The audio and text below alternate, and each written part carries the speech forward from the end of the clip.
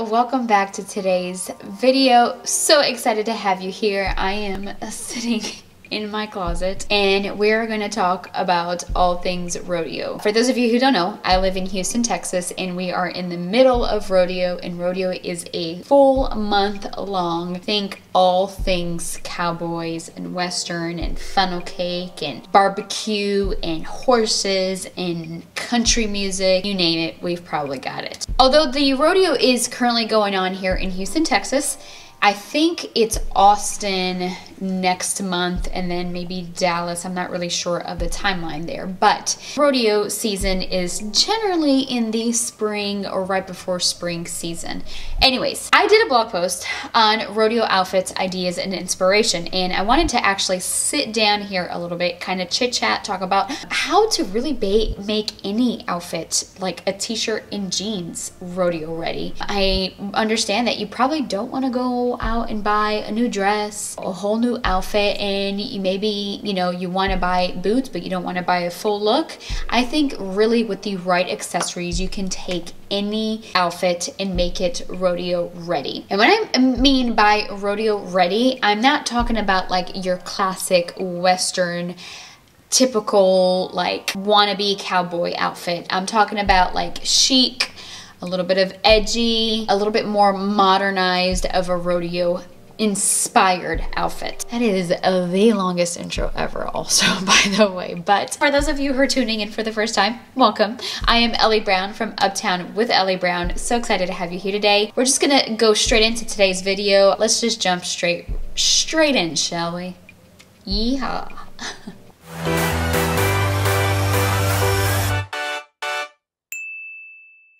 Okay, like I said, it's full-on rodeo season here, and I'm gonna link the blog post down below where I did your not-so-average rodeo looks. I'm gonna also put here on one of the sides here just a video so you can kind of see visually what I'm talking about. You can also go to the blog post where you'll see all of the pictures and you'll see links to everything that you can go and shop the looks if you want.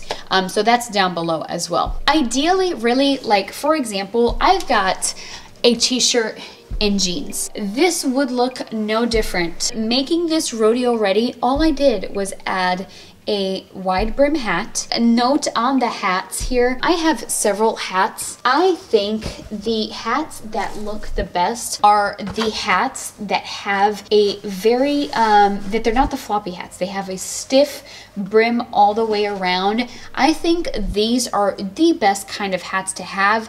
They hold their shape. They're very chic, modern. It elevates the look. It doesn't even have to be like a cowboy hat. It doesn't have to have the Western detail here. So like this is another great hat. A lot of my hats, I have a pretty good hat collection here. I love hats. I personally love buying my hats from Gigi Pip or Lack of Color.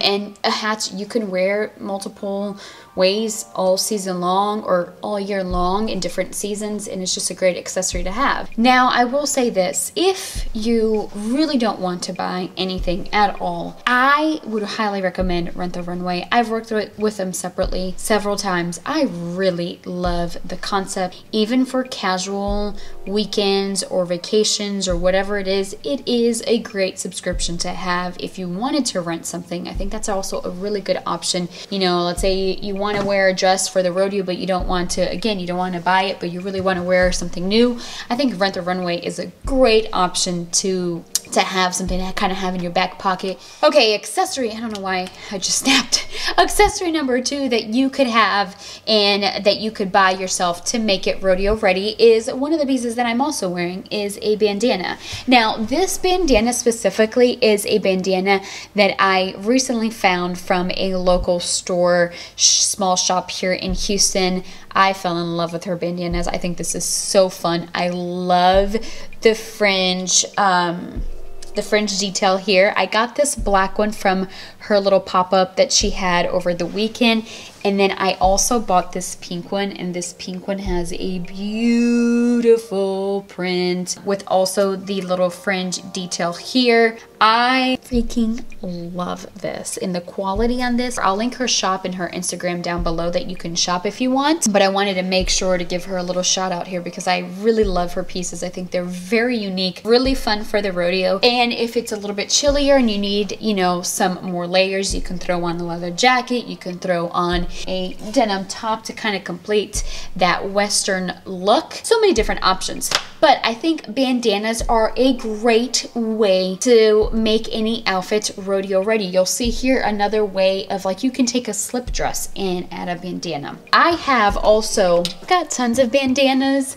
I recently found out about Hemlock. What's the brand here? I'm going to show you. I will also link them down below. I recently got several of their bandanas. I got this one. I got this little pattern floral one over here. I also got this black and white one that's really cute. But they also have some really good bandanas if you want, with tons of different patterns and prints and styles that you can also choose.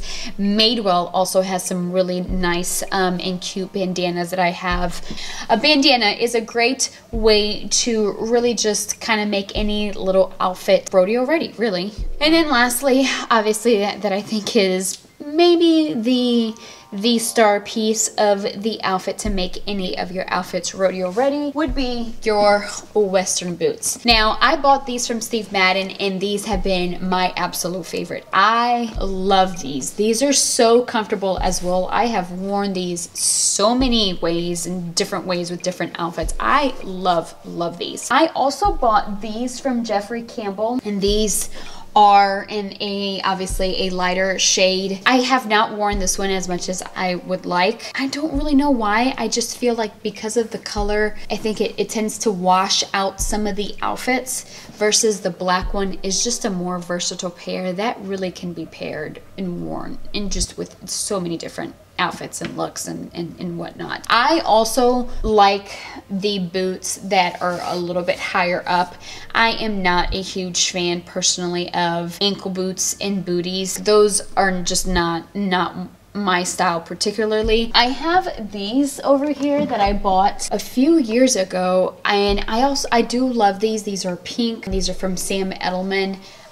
I'm pretty sure he doesn't even make this style anymore. The only problem on this one is this tears up my ankle and gives me all sorts of blisters around my ankle, so I don't reach for this one as much as I would like. I did order actually a brown pair because I realized I didn't have a brown Western boot that I could style and share with you, so I ordered one off of Nordstrom. I will link it down below if you want to take a look at it. The only problem is I feel like most Western boots, if you're going to get something that's a pretty good quality with a good leather, you're looking to spend at least over $150. Honestly, if this style is not for you, I wouldn't spend the money. Like, unless you're gonna get a good amount of wear and the cost per wear for the boot, it makes sense for you. Again, this is just, you know, I don't think it's a, you know, like, you have to make sure it's actually beneficial for you to go and buy Western boots and drop that kind of money if you're really going to wear it. Like, don't go out and buy Western boots just for a one night